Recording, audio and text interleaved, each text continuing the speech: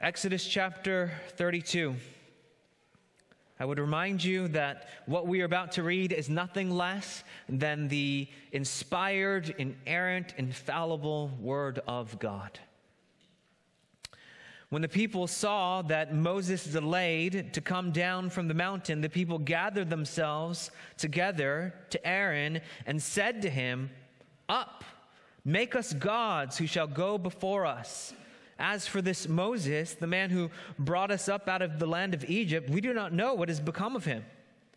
So Aaron said to them, "Take off the rings of gold that are in the ears of your wives, your sons, and your daughters, and bring them to me." So all the people took off the rings of gold that were in their ears and brought them to Aaron.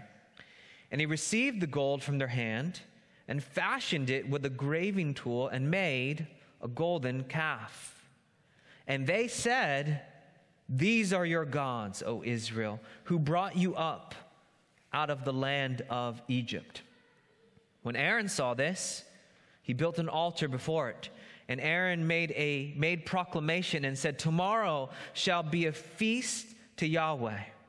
And they rose up early the next day and offered burnt offerings and brought peace offerings. And the people sat down to eat and drink and rose up to play. And Yahweh said to Moses, "Go down, for your people whom you brought up out of the land of Egypt have corrupted themselves. They have turned aside quickly out of the way that I commanded them. They have made for themselves a golden calf and have worshipped it and sacrificed to it and said, 'These are your gods, O Israel, who brought you up out of the land of Egypt.' And Yahweh said to Moses, 'I have seen this people, and behold, it is a stiff-necked people. Now, therefore, let me alone, that my wrath may burn hot against them, and I may consume them, in order that I may make a great nation of you.' But Moses implored Yahweh his God and said, 'O Yahweh, why does your wrath burn hot against your people, whom you have brought out of the land of Egypt with great power and with a mighty hand? Why should the Egyptians say, with evil intent did he bring them out, to kill them in the mountains and to consume them from the face of the earth? Turn from your burning anger and relent from this disaster against your people. Remember Abraham, Isaac, and Israel, your servants, to whom you swore by your own self and said to them, I will multiply your offspring as the stars of heaven, and all this land that I have promised I will give to your offspring, and they shall inherit it forever.' And Yahweh relented from the disaster he had spoken of bringing on his people. Then Moses turned and went down from the mountain with the 2 tablets of the testimony in his hand, tablets that were written on both sides, on the front and on the back. They were written. The tablets were the work of God, and the writing was the writing of God engraved on the tablets. When Joshua heard the noise of the people as they shouted, he said to Moses, 'There is a noise of war in the camp.' But he said, 'It is not the sound of shouting for victory, or the sound of cry of defeat, but the sound of singing that I hear.' And as soon as he came near the camp and saw the calf and the dancing, Moses' anger burned hot, and he threw the tablets out of his hands and broke them at the foot of the mountain. He took the calf that they had made and burned it with fire and ground it to powder and scattered it on the water and made the people of Israel drink it. And Moses said to Aaron, 'What did this people do to you that you have brought such a great sin upon them?' And Aaron said, 'Let not the anger of my Lord burn hot. You know the people, that they are set on evil. For they said to me, make us gods who shall go before us. As for this Moses, the man who brought us up out of the land of Egypt, we do not know what has become of him. So I said to them, let any who have gold take it off. So they gave it to me, and I threw it into the fire, and out came this calf.' And when Moses saw that the people had broken loose, for Aaron had let them break loose to the derision of their enemies, Then Moses stood in the gate of the camp and said, "Who is on Yahweh's side? Come to me." And all the sons of Levi gathered round him. And he said to them, "Thus says Yahweh, God of Israel, put your sword on your side, each of you, and go to and fro from gate to gate throughout the camp, and each of you kill his brother and his companion and his neighbor." And the sons of Levi did according to the word of Moses. And that day about 3,000 men of the people fell.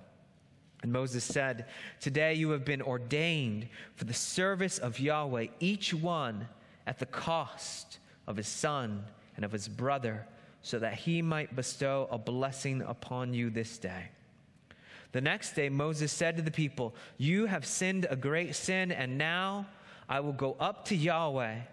Perhaps I can make atonement for your sin."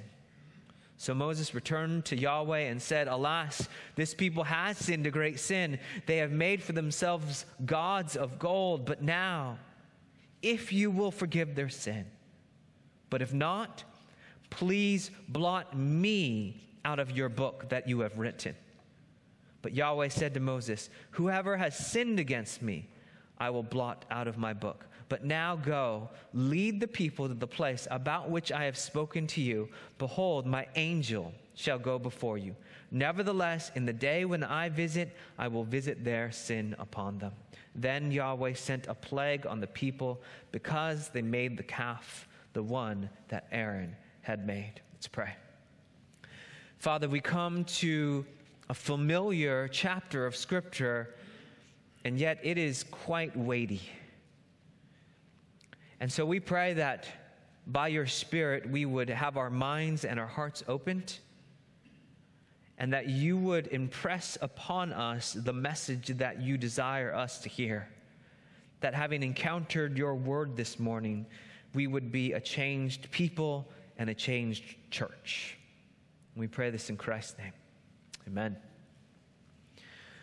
Well, as I said to begin the service, a few weeks ago, Cammie and I were at SeaTac, and we were waiting there to get on to the first leg of our flight to Southeast Asia. We were flying initially from SeaTac to Tokyo. And there we were waiting to get on our plane, and in front of us was a young man. He was wearing expensive Nikes. He had a fancy shirt on. He had those huge headphones listening to his music. And he was standing there in front of us, and he had toilet paper hanging off the back of his shorts. Now, I will be honest with you this morning.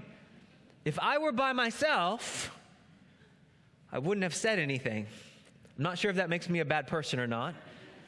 But my precious wife elbowed me and said quietly in my ear, "You should tell him." Because she's wiser than I am, I complied. Question: has that ever happened to you? Piece of toilet paper stuck to your shoe, or even worse, to your pants, and someone eventually has mercy upon you and tells you, and while on one hand you're relieved, what are you thinking? How long have I been walking around with this attached to my person? Right? Or how many of you have had like a piece of food stuck to your face? Or if you are blessed by the Lord enough to be able to grow a beard, a piece of food stuck to your beard, and you've walked around, who knows for how long, when somebody finally tells you about it. Or for you men, you've had your fly open, right? And what everyone else can see it, except for who? Except for you, right? The same is true when it comes to idolatry, isn't it? We are always better at recognizing the idols of others, but not our own, right? We are experts in idol identification for everyone else except for the person in the mirror, right? This is true societally. So when we were in Southeast Asia, it was easy for Cammie and I to identify the idolatry and the false gods and the false religions. This is also true personally, right? I can see that you are struggling with the idolatry of your job or of your money or of your comfort. But me, I don't struggle with any of those things. And yet our passage this morning, perhaps the most famous passage in the Bible on idolatry, shows us that idolatry is not merely an Israelite problem. It's not a back then problem. Idolatry is a human problem. It is a here and now problem. And this brings us to our main point this morning. Here's our main point. The human heart is insistent on idolatry. Praise God for his provision of a mediator. As we walk through this familiar passage, I want us to see two things clearly from the text. First, that the human heart, that is, our hearts, are insistent on idolatry. As John Calvin once wrote, man's nature is a perpetual factory of idols. Therefore, second, we should praise God that he has provided for idolaters like the Israelites of old, and even more so for idolaters like you and me, a mediator. The human heart is insistent on idolatry. Praise God for his provision of a mediator. Let's begin with our first point this morning, if you're following along in your outline. Idolatry unleashed. Idolatry unleashed. We find this in the first 6 verses of Exodus 32. We read in verse 1, when the people saw that Moses delayed to come down from the mountain. So let's just pause there and ask ourselves, where are we in the story? Well, strangely enough, the last time I preached on the book of Exodus was on June 26th. And we saw that morning in Exodus 24:18 that Moses had gone up to the mountain and he remained there for 40 days and 40 nights. So that's the context of our passage. Moses has been gone not just for a day or 2 days, but for weeks.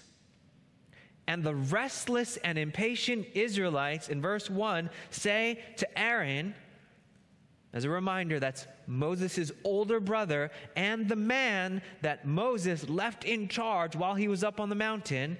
They say to him, "Up, make us gods who shall go before us." Now let's just note here that the word gods there is in the plural, right?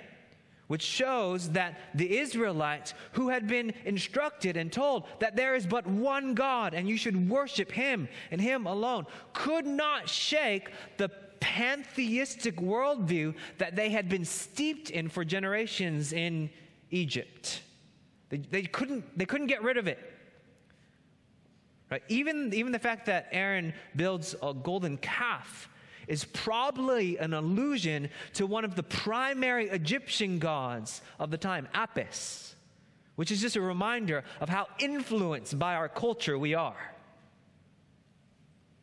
And how does Aaron respond to their request? Verse 2, he says, "Take off the rings of gold that are in the ears of your wives, your sons, and your daughters, and bring them to me." Verse 4, and he removed the gold from their hand and fashioned it with a graving tool and made a golden calf. Now, another question for us, okay? We are dealing with a formerly enslaved people. Where in the world did they get rings of gold? Answer, Exodus 12, 35 and 36. The people of Israel had also done as Moses told them, for they had asked the Egyptians for silver and gold jewelry and for clothing. Verse 36, and Yahweh had given the people favor in the sight of the Egyptians. The rings of gold that are melted down and fashioned into an idol were the very gifts Yahweh had given given them as they plundered Egypt before leaving. The very gifts and blessings God had given them are literally being twisted and warped into an idol. Church, don't miss the irony of this. And don't miss the fact that we do the same thing. As Christians, our greatest temptation is not going to be to make for ourselves a little statue of Buddha or a little statue of the Hindu elephant god. Our greatest temptation as church-going, Bible-believing Christians is to take the good gifts and blessings that God has given us, our jobs, our wealth, our marriages, our children, our freedoms, our health, our talents, our hobbies, and warp those things into idols. Things that consume our affections, our emotions, our time, our energy, our sacrifices, and identity. To take good things and make them ultimate things. And that's what Israel has done. And upon seeing this golden calf, the people respond to one another. Verse 4, "These are your gods, O Israel, who brought you out of the land of Egypt." Verse 5, seeing their response, their positive response, Aaron gets excited, and so he decides to build an altar before the golden calf and declares, "Tomorrow shall be a feast to Yahweh." Verse 6, "And they rose up early the next day and offered burnt offerings and brought peace offerings." Now, notice what's happening here. Aaron has constructed an idol, and yet what are the people attributing to that idol? They are attributing to that idol the redemptive act of God in rescuing them from Egypt. Not only that, what does Aaron call the golden calf? He calls the golden calf Yahweh. And how do they worship Yahweh? In a legitimate way, by offering sacrifices upon an altar. So in Aaron's mind and in their minds, this golden calf was a legitimate representation of Yahweh who saved them. So what's happening here? Well, on one hand, what they had done was undeniably forbidden by God. Right? It was a blatant breaking of the first and second commandments, and also the commands that come after the 10 commandments, which explain the 10 commandments. Here's an example. Exodus 20, verse 23. "You shall not make for yourselves gods of gold." There it is. So this is blatant idolatry. And yet, the people and Aaron are mixing with blatant idolatry elements of the true worship of Yahweh. Do you see that? I heard one leader of a missions training organization recently say this: "The fastest growing religion in the world is not Islam or Hinduism or Buddhism. The fastest growing religion in the world is syncretism. It is the merging of two or more religions or ideologies." And the worst part about it is that often, especially in the world of missions, one of those religions included in syncretism is what? It's Christianity. And here's the thing. This is not only rampant in the world of missions and in countries out there, but this is rampant in our country and in our own churches. See, you cannot have the pure gospel of salvation by grace alone, through faith alone, in Christ alone, and mix with it a little bit of my good works and my moralism. It doesn't work like that. You cannot have the pure gospel and mix with it a little bit of prosperity teaching, a little bit of Joel Osteen and T.D. Jakes and Paula White. You cannot have the pure gospel and mix with it a little bit of New Age mysticism. You cannot hold to the pure gospel while giving yourself to worldly materialism. God will not be mocked. He will not share his glory with another. This is our first point. It is idolatry unleashed, which begs the question of us this morning. What idols have we erected in our own hearts? Is it a particular relationship? Perhaps it's a romantic relationship or a familial relationship. For you students, is it your grades or how you're perceived at school? Is it, for the rest of us, is it your reputation? Is it your wealth, your money, your possessions? Is it your plans for your future or the future of your children? Is it a title that you possess or desire to possess? Is it an area of ministry? Is it pleasure?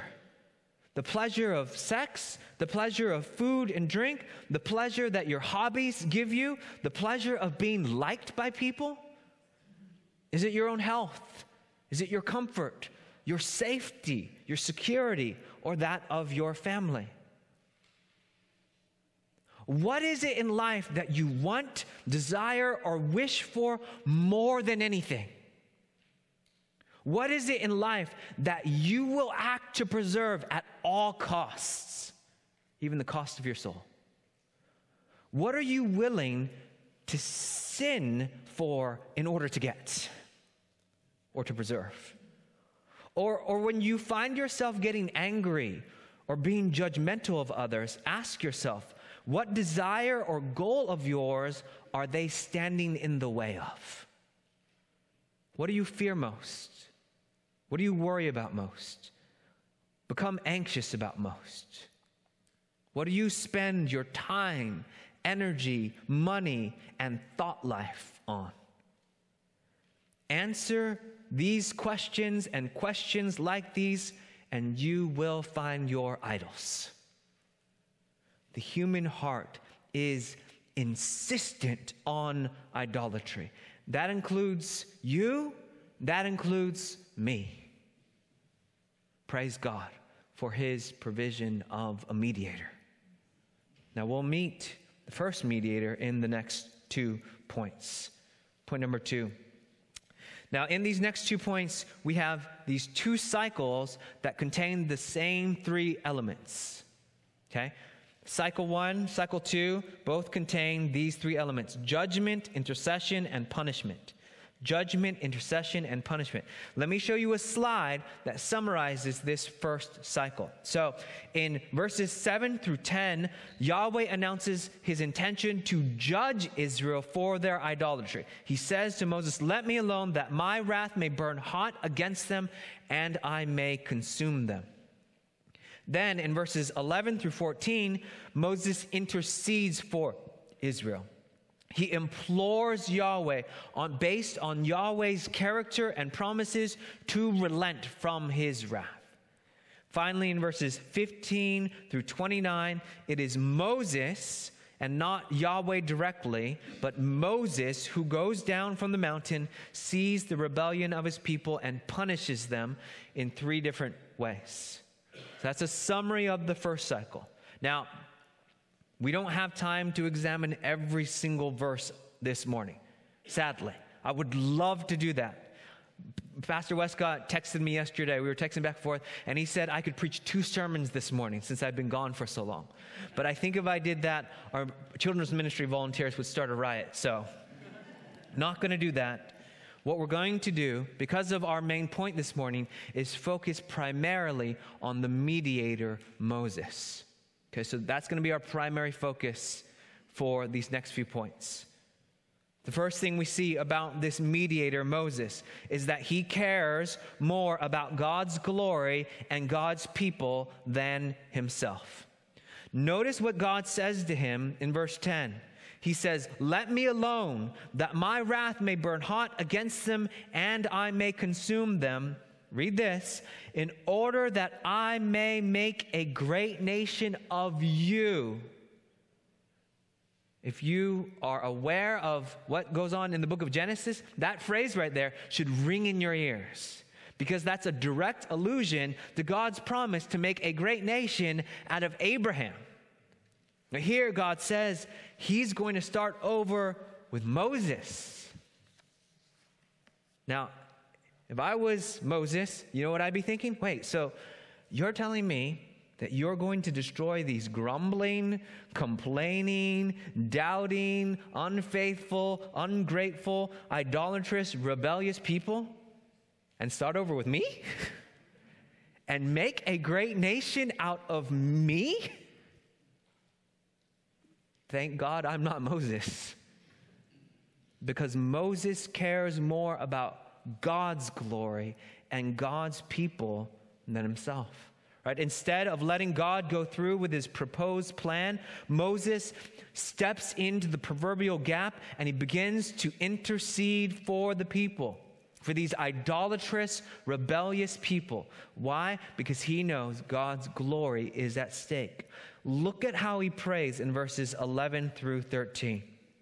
Verse 11 says essentially, God, you rescued Israel, your covenant people, from Egypt by your mighty hand. For you to destroy Israel now would undermine your great work. He says in verse 12, God, you already showed your complete dominance over Pharaoh and Egypt, and as we saw, the gods of Egypt. For you to destroy Israel now would give the surviving Egyptians and the surrounding nations reason to mock not just your people, but you.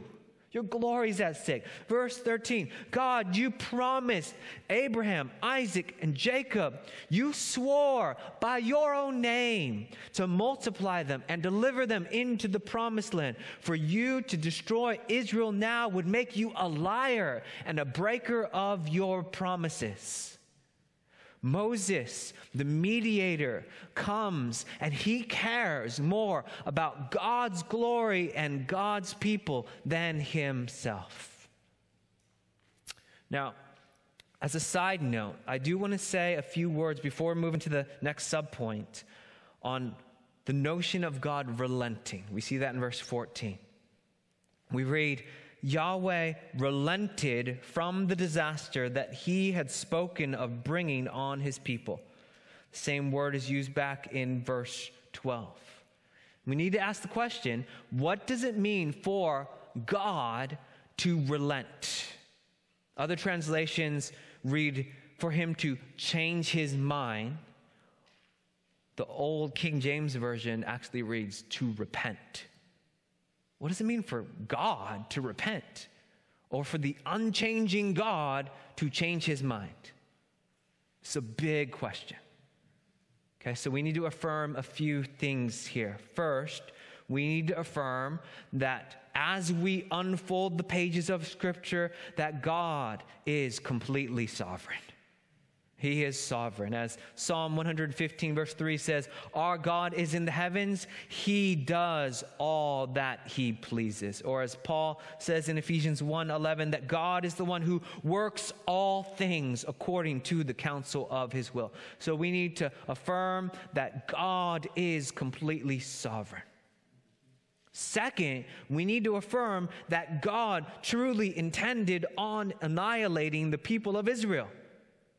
In recounting this event, Moses says in Deuteronomy chapter 9, verse 19, I was afraid of the anger and hot displeasure that Yahweh bore against you, so that he was ready to destroy you. Had Moses not interceded for the people, God would have destroyed them. That's what it says. So we need to affirm God truly intended on annihilating the people of Israel. God is sovereign. God truly intended to destroy the people. Third, we need to affirm that Moses' intercession on Israel's behalf truly moved God to relent from his intention to destroy the people. Friends, this is the wonder of prayer. That the prayers of a finite, sinful man would stay the hand of the omnipotent God of the universe. That is mind-boggling. But look at how the verse ends. Deuteronomy 9:19. But Yahweh listened to me that time also. Or look at how Psalm 106 verse 23 puts it. Therefore, he said he would destroy them. Had not Moses, his chosen one, stood in the breach before him to turn away his wrath from destroying them. So we need to affirm that Moses' intercession on Israel's behalf moves the hand of the omnipotent God. How do we put all of that together? Here's how we'll try to put it all together. That God, in his complete sovereignty, intended on Moses interceding on behalf of idolatrous Israel at this point in time in such a way that God would respond by turning away from his wrath. That God's placement of a mediator right here, right now, was part of his plan to stay his hand from actually destroying his people. This is the same thing we see with Jonah and the Ninevites, right? When God promises the destruction of Nineveh for its gross sin, he means it. Right? He's not joking around. He's not lying. He's not telling a half-truth. He means to destroy Nineveh. And yet he also means to send to Nineveh a prophet to preach to them, a mediator. And he intends for the people of Nineveh to hear the words of the prophet that he sent and to repent from their sin. And we read this in Jonah 3, verse 10. When God saw what they did, how they turned from their evil way, God relented of the disaster that he said he would do to them, and he did not do it. Which means that a mediator, even an unwilling one, whose preaching produces repentance and stays the wrath of God, is part of God's plan to turn from his anger and show mercy to these Gentile people. In the same way, Moses' intercession on behalf of Israel is part of God's sovereign plan to turn his actual anger away from them so that he might show mercy to them. I love how David Platt puts it. God, in his providence, we could sub the word in his sovereignty. God, in his providence, has chosen to make prayer a powerful means by which we interact with him and effectively shape the course of history. This is not an overstatement. That statement booms across the pages of the Bible. People pray and fire falls from heaven. The lame walk, the hungry are fed, and the dead come to life. God, in his providence, has not called us in prayer to watch history, but rather to shape history for the glory of his great name. If you have ever wondered, why should I pray if God is sovereign? That's why. Because God, in his sovereignty, intends to respond to your faith-filled prayers. Your intercessory prayers can move the omnipotent hand of God. And all of that is part of his good, perfect, and sovereign plan. That's subpoint 1. Subpoint 2, back to Moses, the mediator. Second thing we see about Moses, the mediator, is that he is zealous for the holiness of God and God's people. He is zealous for the holiness of God and God's people. Moses comes down from the mountain and he finds his people, God's people, engaged in ugly idolatry, and he is filled with zeal for the holiness of God and God's people. This comes out in 3 ways. First, it comes out as he breaks the 2 tablets. We read in verse 19, as soon as he came near the camp and saw the calf and the dancing. Now, just side note, I don't think Moses is a Baptist and he dislikes dancing. So I don't think it's how we're to read that verse, okay? Side note. Moses' anger burned hot. Now notice that Moses' emotions parallel Yahweh's emotions back in verse 12. Okay? So he's not doing this out of unrighteous anger. His anger is mimicking the anger of his God. So Moses' anger burned hot, and he threw the tablets out of his hands and broke them at the foot of the mountain. And that is an act that is symbolic. Why? Because by breaking the two tablets which contain the words of the covenant, he is showing that the terms of God's covenant with Israel have been broken. They have broken the covenant. This is symbolically imaged in the breaking of those tablets.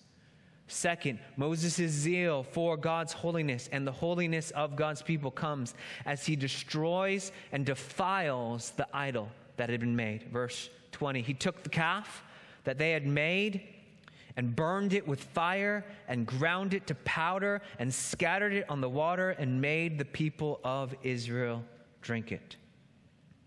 Here's the point. Okay, the idol, which had been made of gold, probably gold overlaid on top of wood,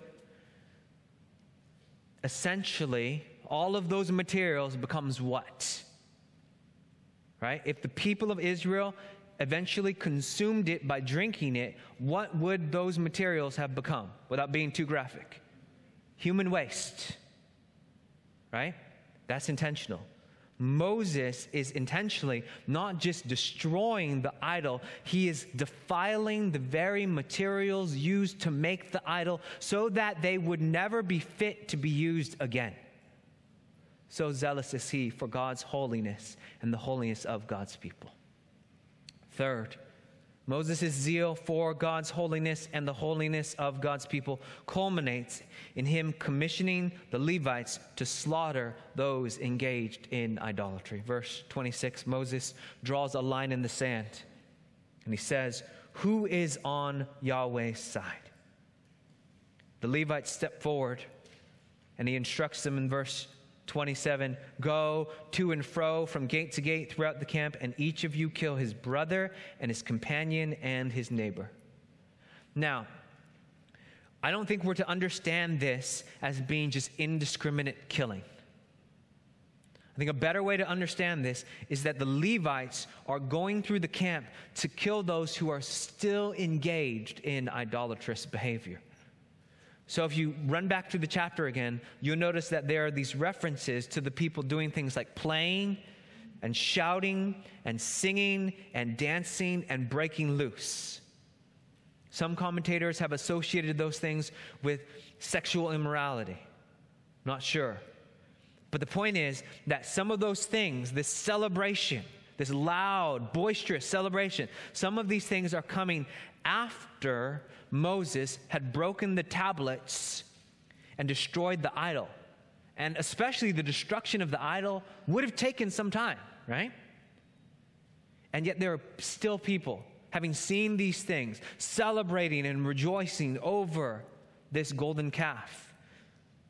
And I believe that it is those people who are still engaged in that type of behavior that the Levites are supposed to kill. And they end up killing 3,000 men.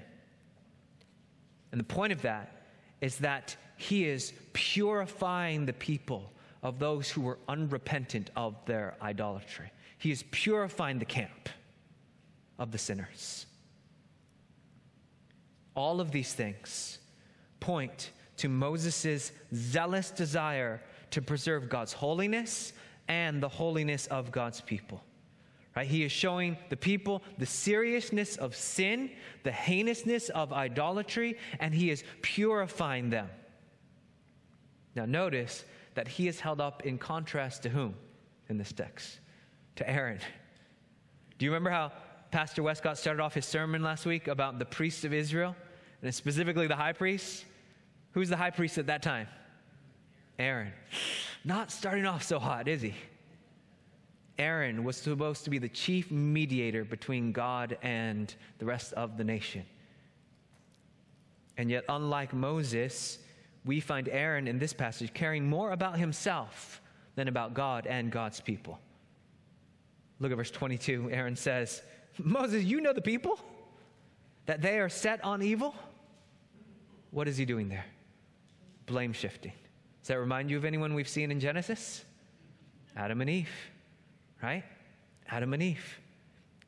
And instead of owning up to his failures as a leader and confessing his sin, he says, this is where you guys all laughed, that upon receiving the gold from the people, he just threw it into the fire, and out came what? The calf. He is failing to own up for his failures as a leader. And yet, the point of the story is not Aaron. The point of the story is Moses as the mediator. See, where Aaron stumbles as a leader and as the chief priest, who should have been the chief mediator, Moses rises up as the mediator that the people of God so desperately need. And this brings us to our second cycle of judgment, intercession, and punishment. Cycle 2. Again, let's look at the summary slide. In verses 30 through 34, Moses returns to the presence of God to once again make intercession for the people. Then in verse 35, punishment comes again. But this time, it is not Moses, but God who punishes the people by sending a plague in their midst. Now, we don't know the extent of this plague. Not sure. But it's definitely not what God intended to do earlier, which was to completely consume the people and start over with Moses. So we see intercession, punishment, and then in the first part of chapter 33, we see another threat of judgment announced. But this time, instead of complete destruction, look at what God says. Actually, do I have it up there? Yeah, I do. God says to the people and Moses, go up to a land flowing with milk and honey. Go into the promised land. But I will not go up among you. What is God's judgment here? Threat of judgment. That the people will inherit the promised land, but will lose the covenant presence of God.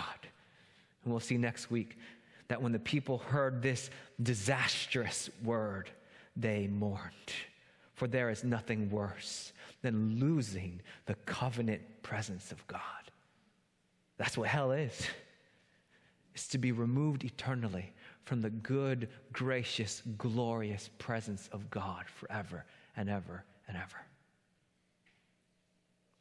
Now, again, for the sake of time, I'm going to continue our focus on Moses.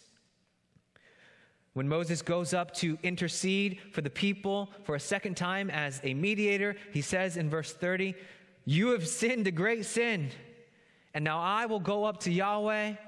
Perhaps I can make atonement for your sin.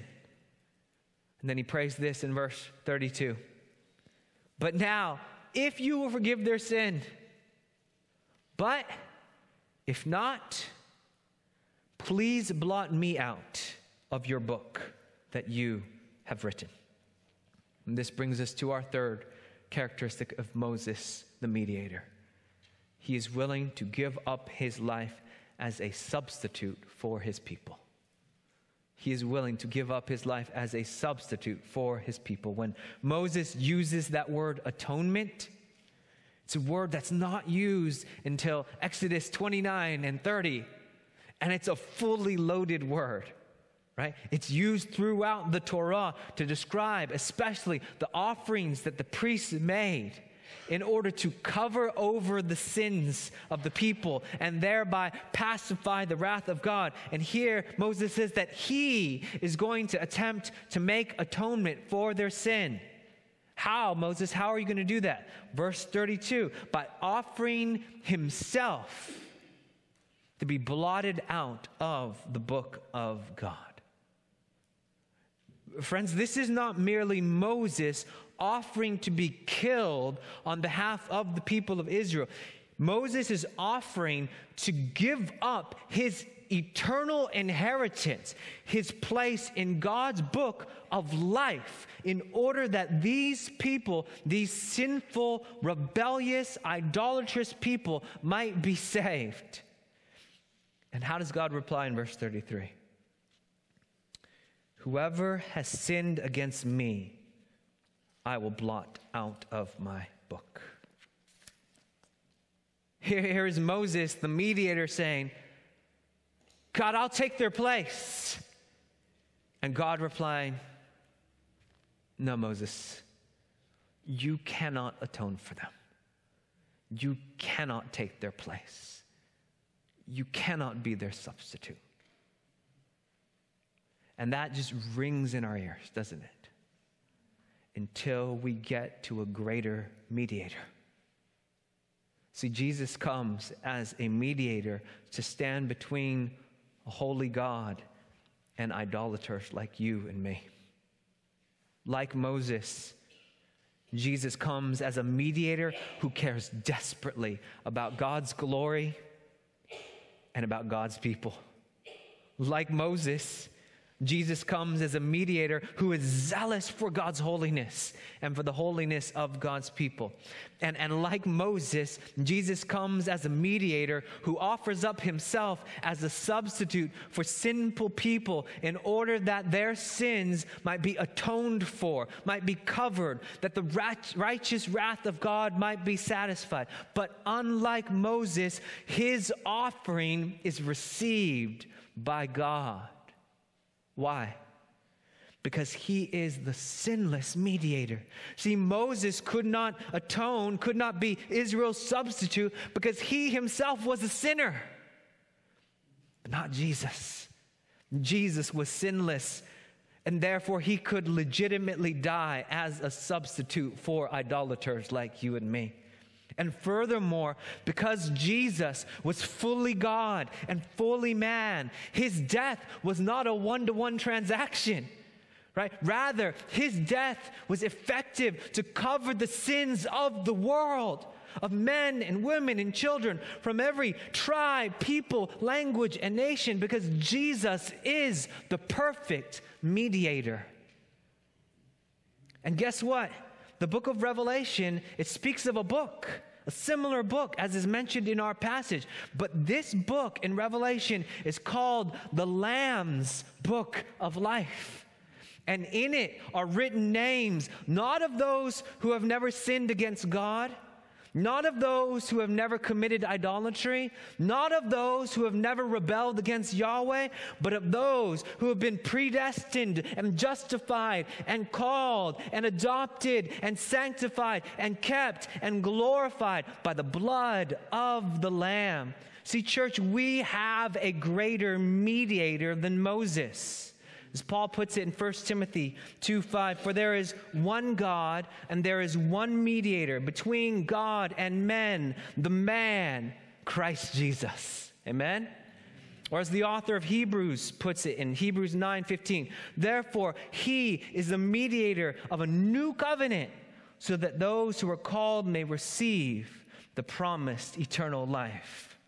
Or as the hymn so beautifully says, before the throne of God above, I have a strong and perfect plea, a great high priest, a great mediator, whose name is love, whoever lives and pleads, intercedes for me.